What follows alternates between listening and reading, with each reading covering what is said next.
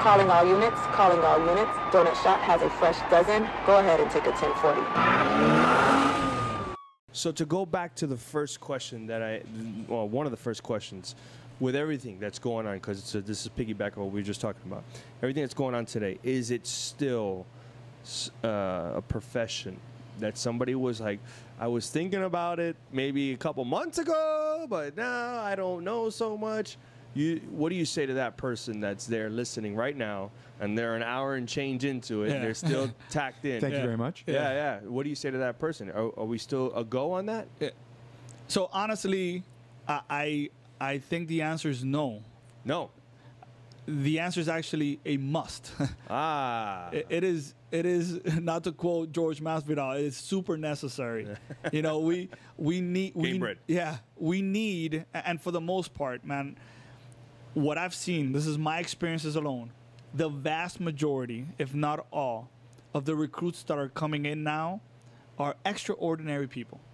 You know, for the last year and a half, maybe 2 years, we've seen men and women come in to pursue a profession in the midst of hurricanes, in the midst of a pandemic, in the midst of racial tensions in the United States. Civil unrest, okay?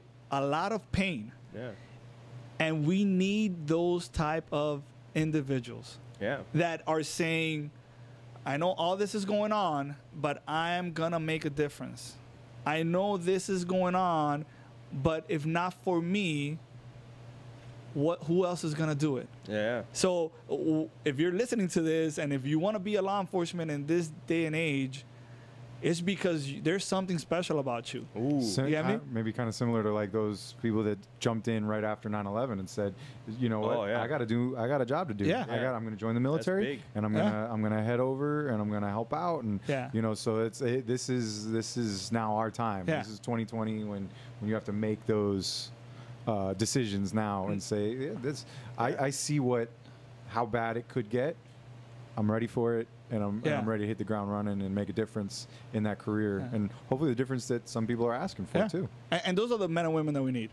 And we don't need the plan Bs right now. If you're not that, you can still be a firefighter. Yeah, exactly. I know. I didn't want to say it, but you said it. I talked to some firefighters, and they've been getting upset with us. I love firefighters. You know, if it's that friendly, you know, that brotherly battle. Yeah, it is. Yeah, we love them too. But if this is your plan A, and then your plan A is be a police officer, and your plan A is be a, you get me?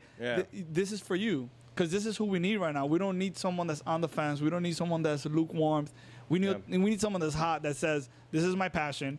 I've learned from everything that's going on. I'm going to go out there and make a difference like nobody's business. I'm going to go out there and treat people with respect. I'm going to go out there and be brave and be courageous. And I'm going to go out there and make real good decisions. Okay? And I'm not knocking of anything that's been going on. But I am going to prepare myself, like we said, right?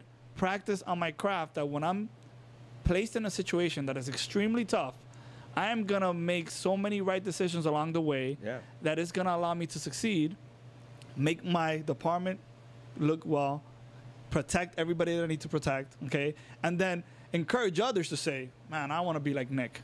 You get me? I want to be like Justin. You get me?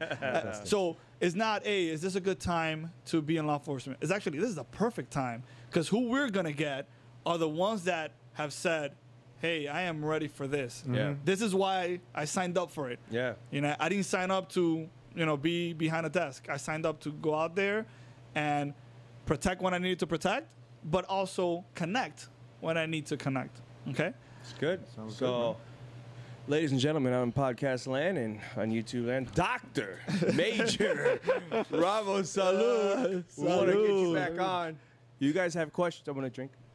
If you have questions, feel free to throw them in the comments or tweet them to us. We'll get them anything back on like that. for sure. Throw them to us, and we'll make sure you get some next time. Yeah, that's correct. So I want to thank you. It was a pleasure. For your time. An awesome shirt. I'm gonna. I know an hour and change into it. It looks like the one they gave me. I was gonna back say in 6th grade. I didn't want to say anything. Let me joke. Let me make fun of myself before it's a dare shirt. Yeah. Shout out to my SRO Dobson that gave me this. What's up, Nod Squad? Hope you enjoyed that clip from the Donut Shop podcast. you can head on over to the Donut Shop Podcast YouTube channel where we have the entire interview.